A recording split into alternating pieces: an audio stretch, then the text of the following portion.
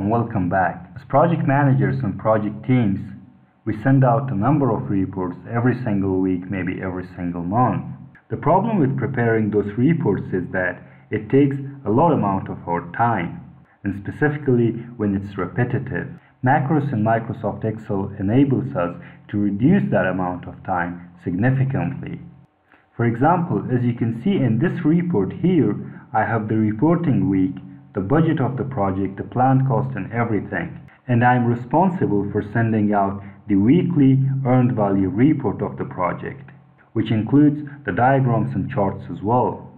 So I have automated this process in order to reduce the time it takes. What I do is I come to this button, click it, and the report will be generated automatically. I can do the same for the week number 2. I'll come to this button, click this button, and the report for this week will be generated. So each week I don't have to go and prepare this chart manually. Besides this simple chart, you can create a number of other charts using the same method that I'm going to show you in this video. So let's get started. In order to get started with macros, make sure that the Developer tab on your Microsoft Excel is on. If it's not, right-click in this area, go to Customize the ribbon, and in here, check the Developer. If it's unchecked, the Developer will disappear.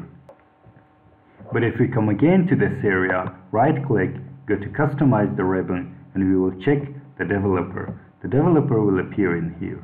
Click the Developer, go to Macros. You can record the macro from here or from down here as well. It doesn't matter whichever you click. We'll click this one. We will name our macro Earned Value.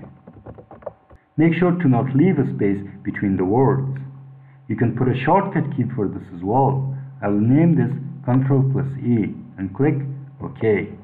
The macro recording will begin. Now what I want to create is an earned value report, which will show the budget, the planned value, actual cost, cost variance, schedule variance, and everything. Make sure to remember the series of steps you're going to take in order to record your macro.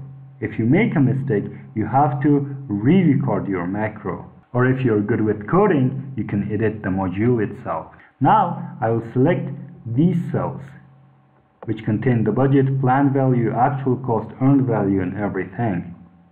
Next, I will go to Insert, and from here I'll click 2D columns and select the first one. This one will be created for me. Now this is what I want to be automatically generated once I click that button. By pressing this button, we will stop recording the macro. The macro will be saved. After recording the macro, make sure to go to Developer, go to Macros. From here, let's edit the macro. And as you can see in here, it's only recorded only for week 1. Make sure to remove the sheet name from here. If you don't, it will be applied only to sheet number 1, and the data from sheet number 1 will be selected. And leave the double quotes, do not remove them. I'll delete this and close this. Next thing is to insert the button. For that purpose, again we will come to Developer, we'll come to Insert. From here, we will select the button. I'll draw the button here, and I'll link it to the earned value, and click OK. You can rename the button. For example, let's write down Create Chart, and you can further format this button as well. For example, the text in the button, its color and everything. Now if I remove this from here, and again I click the Create Chart button, the chart will be automatically generated. We can copy this button to other sheet and paste it in here as well. Let's paste it in here and take it to right here.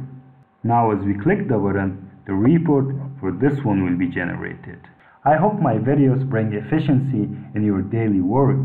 If they do so, don't forget to subscribe to the YouTube channel, like the video. Besides that, visit our Instagram and LinkedIn pages for more useful information. Thank you very much for watching.